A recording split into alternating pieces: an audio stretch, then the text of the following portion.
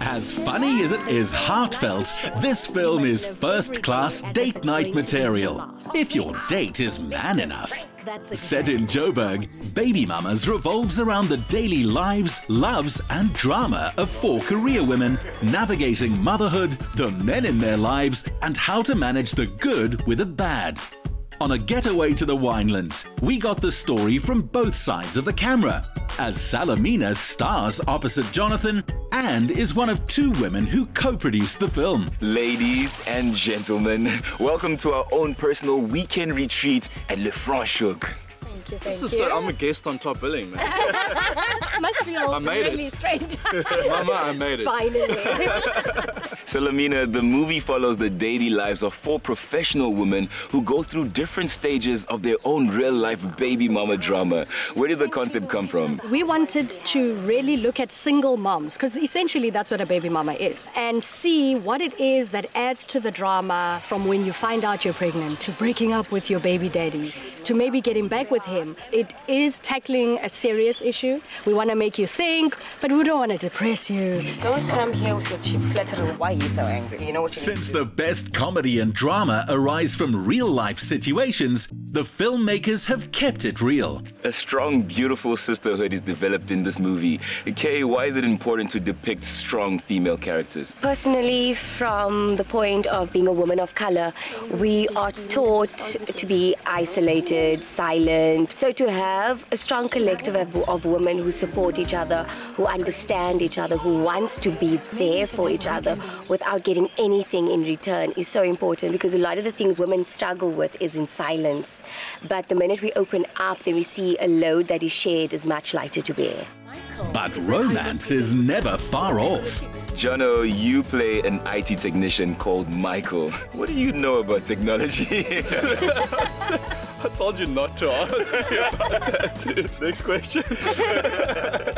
Well, you play Toli's love interest. Tell me about your character. Michael is basically just whipped. He's so whipped over Toli.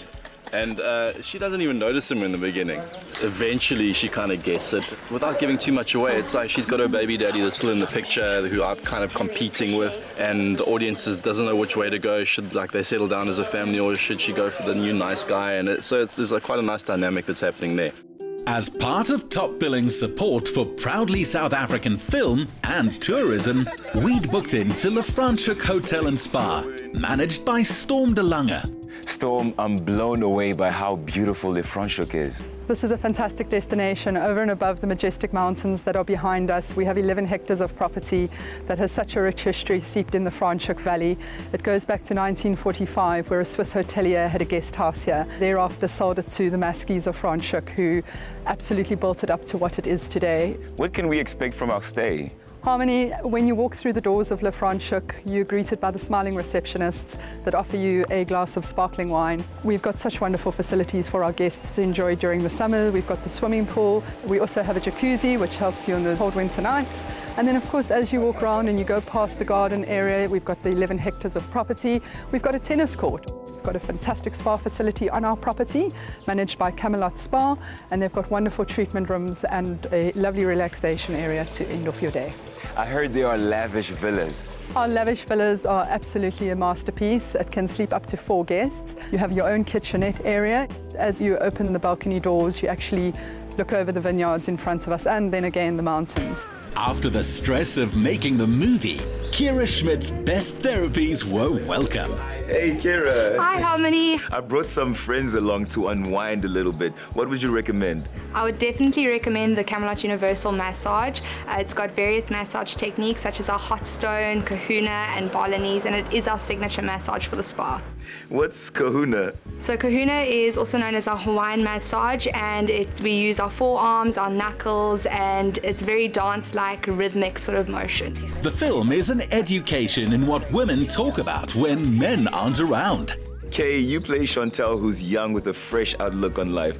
How does her character progress throughout the film? She starts out, and as she journeys through the film, she has to let go of her younger, innocent side, and she needs to start making adult decisions, not just making decisions for herself, but also for the life that is on its way. That, for me, was a beautiful thing. Much of the struggle and comedy in the film arises from partners who are conflicted about fatherhood. We know a lot of men, whether it is your sister, your cousin, your friend, your auntie's ex-husband who was not ready to have a baby. We know them. Those boys are all around us. It wasn't that difficult or that far away from home to go and search for my baby daddy. Jono, I've only spent a couple hours with these ladies and they are incredible. What was it like working with them? I'm going to apologize in advance if this answer doesn't come across as intelligent, but this foot massage is like frying my brain right now. It's so good. Honestly, it was amazing. Like the last two movies I've done were stories that were directed, produced, and written by women. It's just so cool to be part of this movement at the moment where women are telling their stories, you know.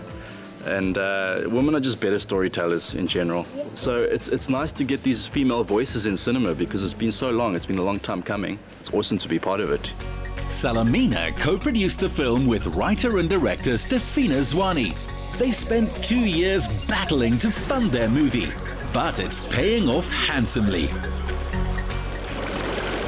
Wow, this actually reminds me of a scene in the movie where the 4 girls go out for a weekend retreat. So much fun was had. On camera and off camera.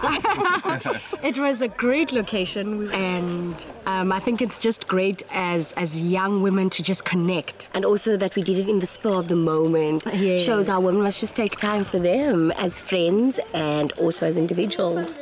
Salamina, we're in an age where there's a female empowerment movement happening across the globe. How important is it to reinforce this message to women here in South Africa?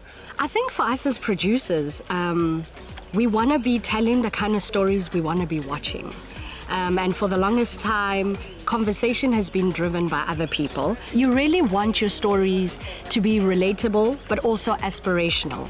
And I think, you know, when we find a special way to unpack even the heavy issues, it can sometimes really be life-changing. And what was it like working with Jono? Why are you laughing? So, as you can see, Exhibit 1, Exhibit 2, the birds. One of the festivals that we got, there was a whole discussion after we screened the film about the birds. And, you know, one of the questions was, where those birds going? Like, you know, it's funny because a lot of the time I have to cover up my tattoos because it doesn't fit the character. So I thought they would make me cover up the tattoos, which they didn't, which is always a relief because I feel it's part of me. But it backfired in this because they ended up stealing my thunder. These birds are like, it's not like that was a really good performance. It's like, man, your birds were really good.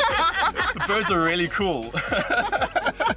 What would you like audiences to take away from this movie and why should they go watch it? anytime that South African talent is put on the spotlight like this, all South Africans should be excited. And it's fun, guys. It's fun. I promise, it's fun. Do you guys want to know where the birds go or don't you? The movie has certainly found its wings. Baby Mamas brought a fresh take on South African film to festivals from Toronto to New York. Among the favorite elements with fans at home and abroad is one particular relationship. I'm glad I found the two of you together because you play love interest in the movie. How would you describe your on-screen relationship? I think it works because, firstly, it's a little unexpected. Michael's like the guy who the guys are going to hate because they're going to get home after the date and the woman's going to be like, why don't you treat me like that? Yeah. Exactly. He's like that guy. Yeah. It is like a fairy tale kind of romance. Yeah, it's sweet, it's romantic. Which is nice. I think we need that now. You know? A lot of that, yeah. And can we expect a kissing scene? Of course you can. Maybe more than one. Maybe I get a little bit topless. You don't know. You have to watch the movie to find out. How do I kiss, by the way? John, no, I don't kiss and tell, really. I kiss, but you can still say maybe that I kiss well though. Just. I think Tolly enjoyed it. Wow. Mm-hmm. Wow. Okay. One thing we have in common is that we all won presenter search. How did that impact your career? That was I think I came third. Yeah, I came third in the presenter search. But then I got the call a couple of months afterwards to join the family.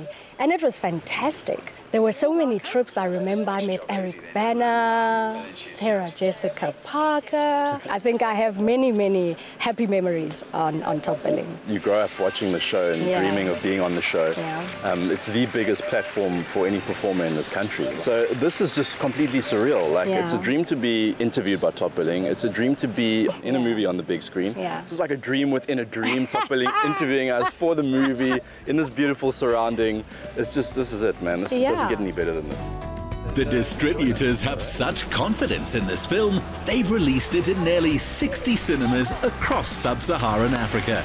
The start of what could be many hit movies from these fun, young women filmmakers.